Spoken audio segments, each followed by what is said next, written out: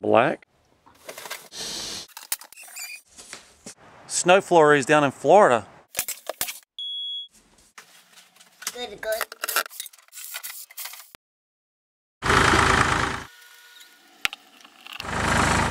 327. Pipe down in this little.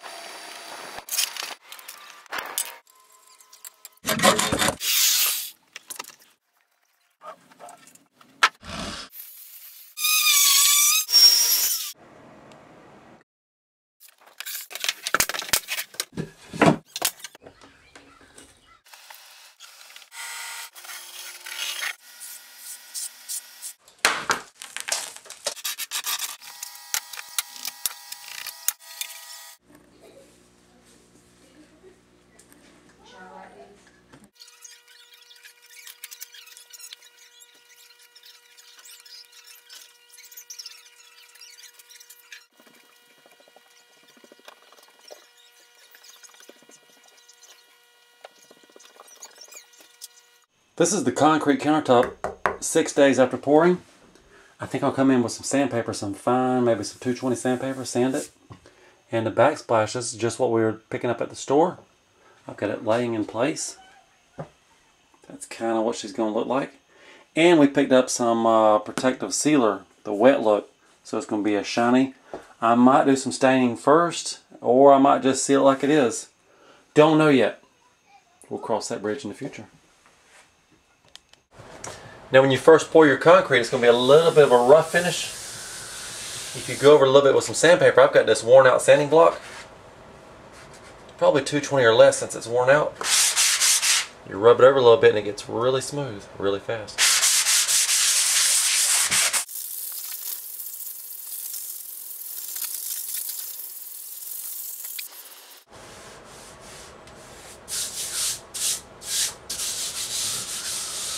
It's hard to show you how smooth this stuff is, but it's really smooth.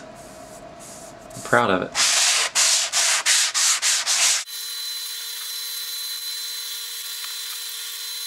So I used to use my camper as a tool storage. Now I've got this van. It don't run yet. I think I'll use this as my tool storage. The tiny house bathroom is crowded with stuff. This would be a good hold spot. Let's do that now. Remember when I said the tiny house bathroom is crowded? Yeah, it's crowded. Let me turn the light on for you. It's got a little bit of everything in here. Tools and leftovers and paint and saws and whatever. Now it feels like I can get back in the bathroom and work. Got a little bit cleaner. I think I'll put on that tile board. So the Karate Kid is learning paint the deck. Paint on, paint on. Trying to do some finishing touches, and I've got this piece of beadboard. It is ready to go on. Then we put that trim back on. Bathroom's about done.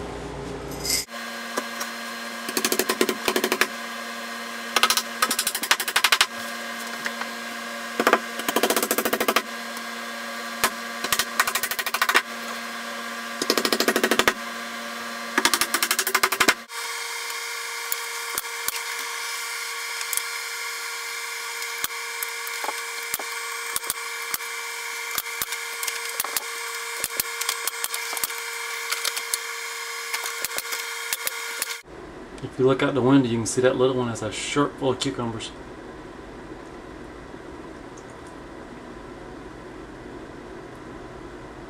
You take your foot and you swoosh over the leaves so you can see them in there. Oh, and you drop them. We probably need a bucket. What I'm doing here, I've got some cedar scraps. I'm going to glue and screw this. Then I'm going to drill a hole, and this faucet's going to come right through the hole. And this is going to be where we hook up the hot water heater. Well, the water heater. I don't have a hot water heater. Why would you want to heat hot water?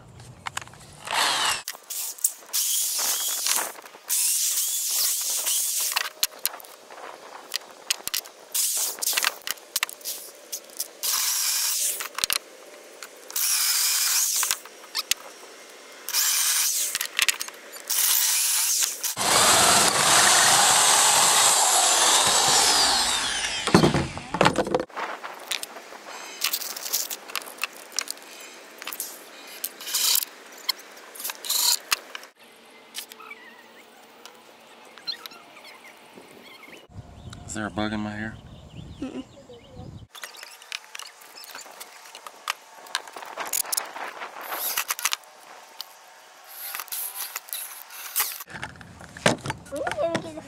And there we have the faucet mounted with an extension on the back of it. This goes in our tiny house right up to the solar heated shower. Okay, the solar water hookup is mounted in place. That's how you turn it on. I've got the hose coming from the top of the tank, and that'll screw onto here. I still got to go underneath and do a little bit of glue in the. I got 190 to glue to that. I got 190 to glue together.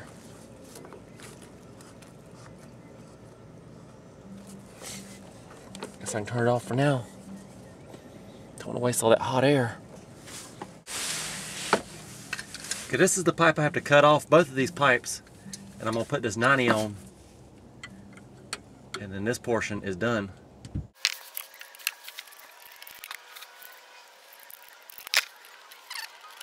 Okay, I'll glue it and I'll show you after I glue it. Okay, if we slide under, there's the bracket we just mounted that has the faucet on it. If we pan over, there's the 90 we just glued together, and that supplies the solar heated water for the shower.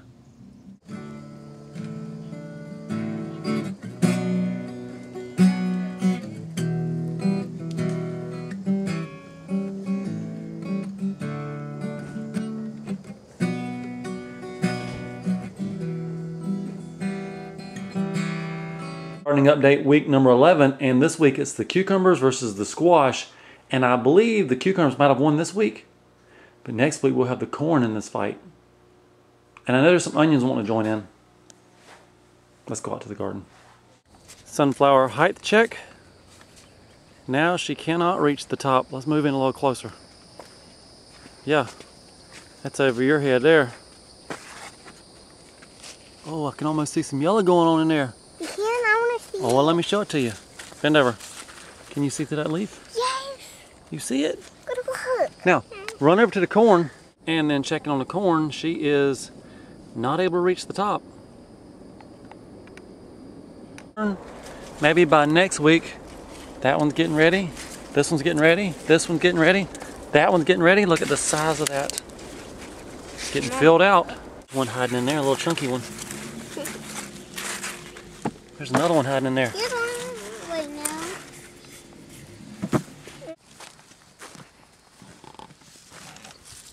Where? What is it? Where? That's a watermelon. Look at that little baby watermelon.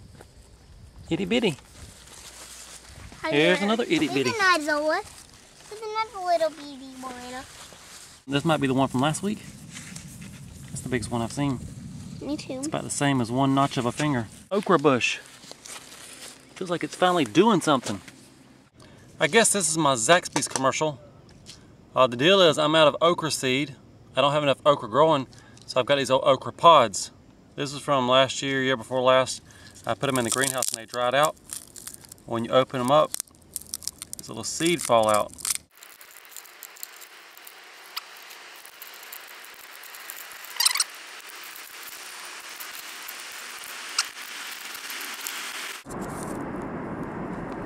That's what we're looking for right there. Just came in from the garden and we were on a school of cucumber. Caught our first zucchini of the season. Come on down, we got a whole bunch of squash. I guess there's no limit on the squash. If there's a limit, I hope the game warden didn't see that one. That one's a little bit undersized. It'll still taste good. And if we go a little bit more, Mama has made some bean salsa. You like bean salsa? They can't hear you when you nod your head. Do you like bean salsa? Mm-hmm. Me too. Back to the squash, and somebody got confused. It's not a squash. It's a dang bird. It's something about a cucumber eating bird.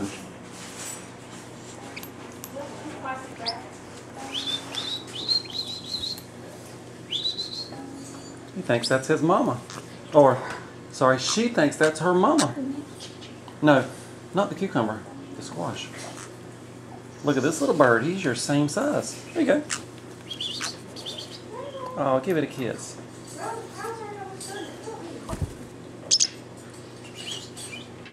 These pears are doing their thing. It almost looks like a Christmas tree with ornaments. The size of that little pear. It is time for expense report number 7.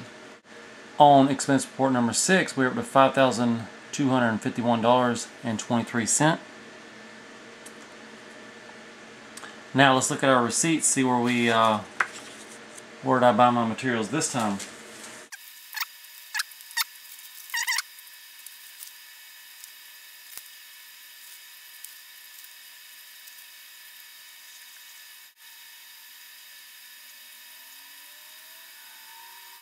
We are currently up to $5,528.74 for expense report number 7.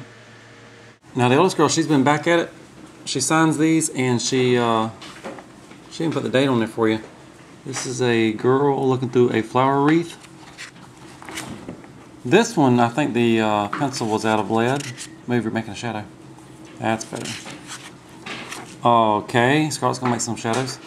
This, I guess this old couple found a unicorn and a bear, and yellow bears are very rare. And if you don't watch it, there is a cobra to the boot. Again, the pencil broke. That one you can see the tree fold. She was folding it like a tree.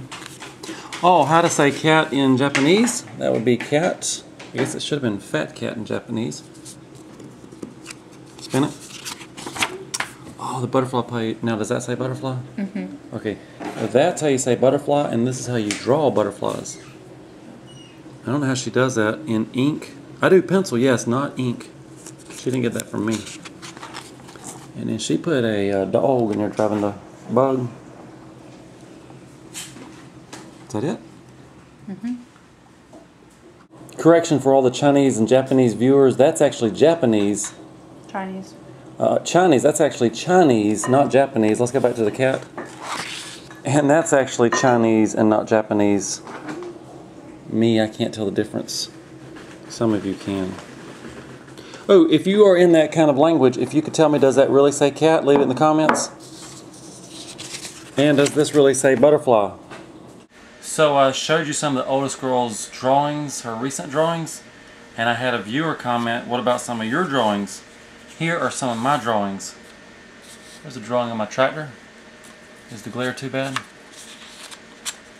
That drawing took literally about 8 hours to do. Here's another tractor, and I've never drawn rust before. That's rust up on the hood. There's a gumball machine.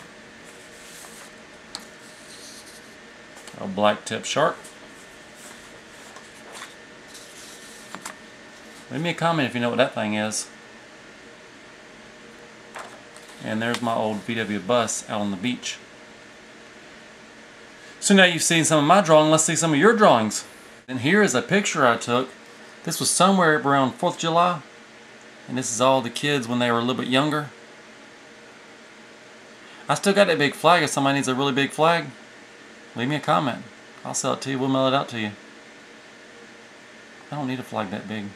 Well, just for pictures. I've also got some sunflower seeds in the trunk of my car. Let's get those out now. We may want to plant some of these seeds.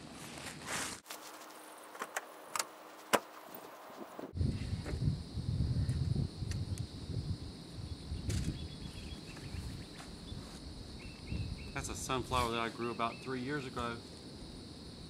What, 8 foot tall, 9 foot tall?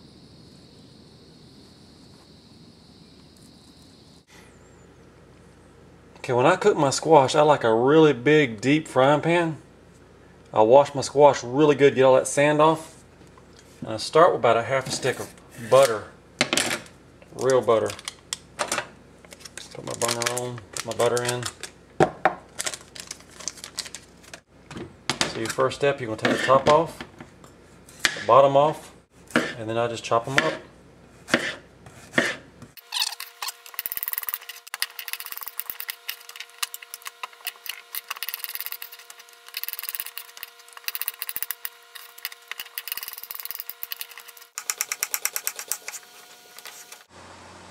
And here's that lid to keep the steam in. I just found about a half of an onion in the fridge. It wants to go into the squash.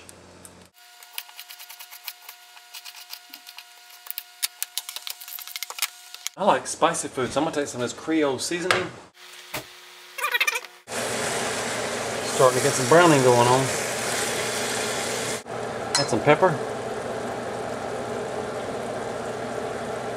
I added a little salt to the shaker, and it don't need a lot.